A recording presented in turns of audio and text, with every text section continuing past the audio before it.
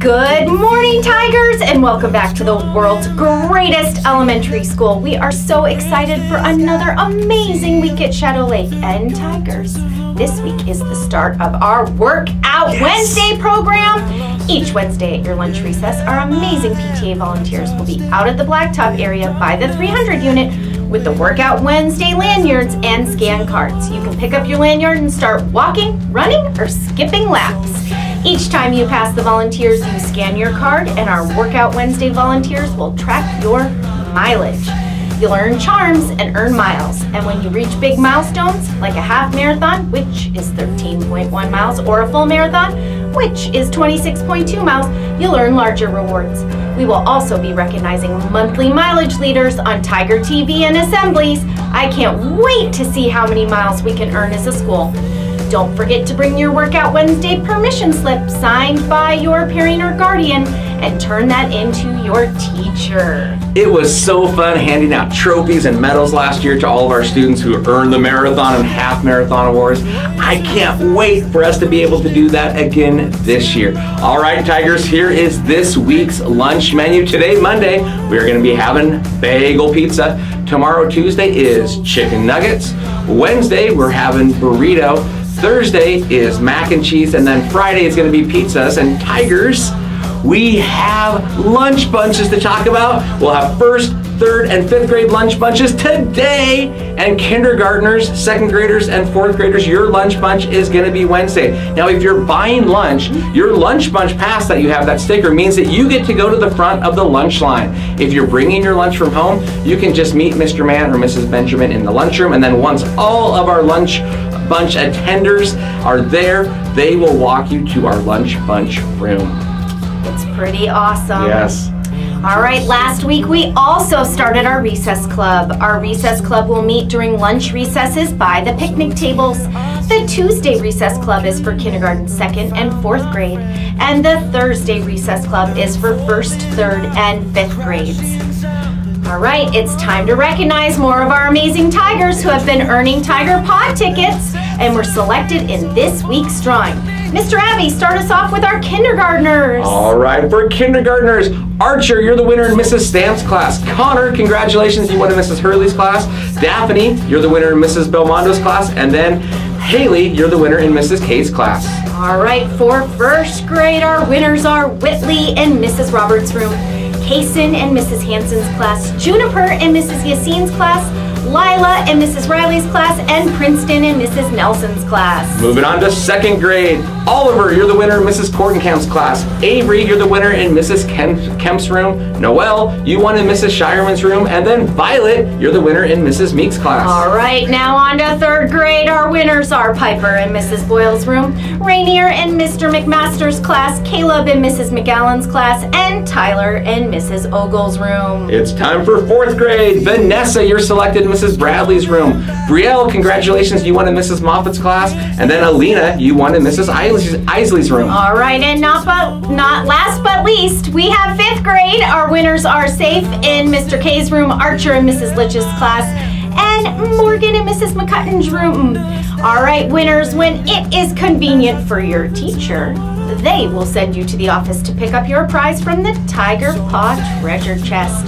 All right, Mr. Abbey, what's going on with story time today? You know, it was so great hearing from you last week with that story. Today, Mrs. Smith is going to be back, and she is going to be reading a story called Carmela Full of Wishes. All right, Tigers, we hope you have a fantastic week. And remember, it's a great day to be a Tiger.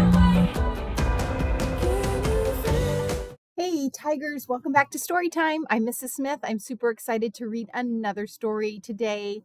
So before we get started though, I hope you had a great week in library. We kicked off library week last week. So this week, library books are probably going to start rolling back into the library to get turned in. So just a reminder, hopefully you have a bin or a basket in your classroom for library books. And then you would have a library helper that would bring the library books down first thing on the morning of your library day. And I have my return library books cart here. Remember, it's right next to my desk. So this is where library books get turned in. And look at how nicely these books are. They're like a nice little bookshelf. So when you are the library helper, I just ask that you would turn your library books in nice and neat on this cart. And there's 3 shelves. So fill those shelves.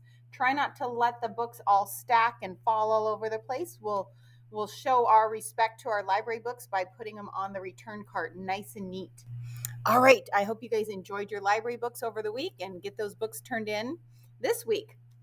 So today I'm going to read Carmela, Full of Wishes. And this is written by Matt De La Peña. He's an award-winning author. And I chose this book in honor of our National Hispanic Month, Heritage Month.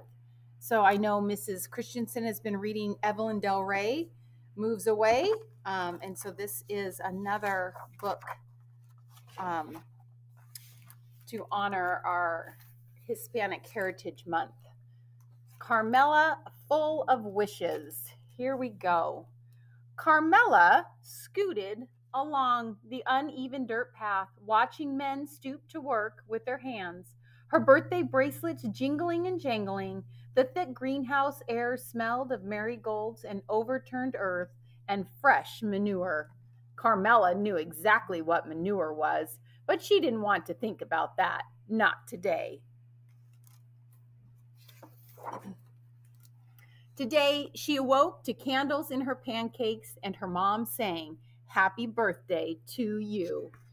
"Go on, mija, make a wish." But Carmela's wish had already come true. She was finally old enough to go with her big brother. Carmela followed as he cut back onto the street at Freedom Boulevard, past the crowded bus stop and fenced-off repair shop, past the old folks' home where 2 hunched old women waved smiles, past the huge home improvement store where her dad used to stand around weekend mornings waiting for work. Carmela tried to make small talk with her brother as their metal cart rattled, but her brother didn't make small talk back. He didn't want her tagging along. "Too bad," she told him with her glare.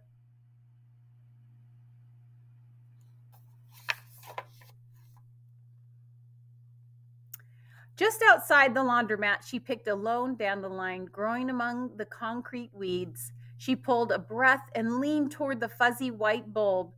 But just before she could blow, her brother butted in. "Did you even make a wish? You're supposed to make a wish. Everyone knows that." "Of course I made a wish," she told him. But it was a lie. Carmela didn't know.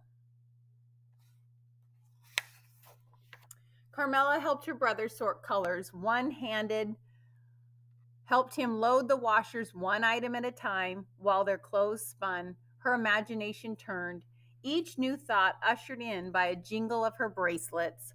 Her brother found the sound annoying and shot her a dirty look. "Too bad," she told him with her glare.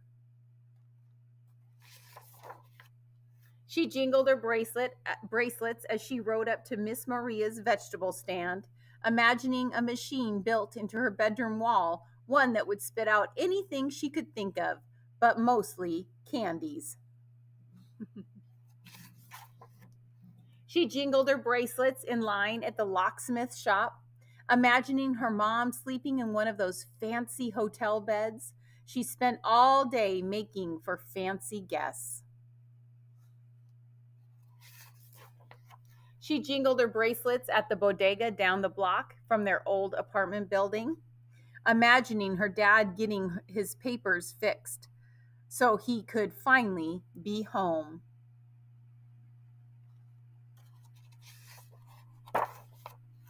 She jingled her bracelets outside the pharmacy, eyeing the shiny new bikes in the window. Her brother stopped in his tracks. "Why do you have to be so annoying?" She thrummed her bracelets at him and said, "It's a free country." The only time she didn't reach for her bracelets was when her brother ducked into his friend's house. Carmela slumped down on the curb, silently imagining all the things she could turn him into. the slimy pink tail of a rat, a cockroach scurrying away from the light, a wheelbarrow full of manure left in the sun. She stared down at the dandelion in her hand. It seemed so much more important now that she knew it was a place to put her wishes. What if she made the wrong choice? Carmela tried to hop a curb on the long trip home, but her tire caught and her handlebars twisted and she went crashing to the concrete. Don't cry, don't cry, don't cry. But then she saw her dandelion crushed beside the drain. She looked up at her big brother, warm tears rolling down her cheeks. He lifted up her scooter. You okay? She shook her head and pointed. My wish. He took her by the arm and led her back up the block, past the laundromat and the flea market, past the greenhouse and the smell of manure, past the overgrown park and across the train tracks. He didn't stop until they made it to an abandoned farmhouse near a cliff overlooking the sea. Close your eyes, he said. Carmela closed them. Now, make your wish, he said. Carmela listened to the ocean's hum in the distance. She listened to the squawking birds. She listened to the wind whistling past her ears.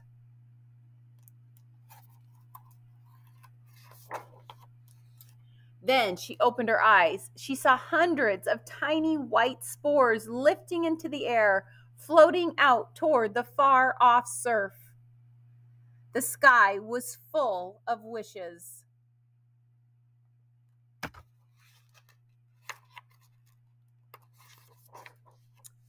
Let's go, her brother said. Don't you want to know my wish? She asked.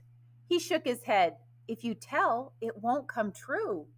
She looked back one last time, then took off her bracelets and followed her brother home. And that is our Carmela full of wishes. All right, Tigers, I hope you guys enjoyed that story. It is sure fun to get to know people and know their backgrounds and their history. So sometimes when you're out at recess and you meet a new friend, maybe find out a little bit about them and where they come from. All right, Tigers, you guys have a great week. And remember, it's a great day to be a tiger.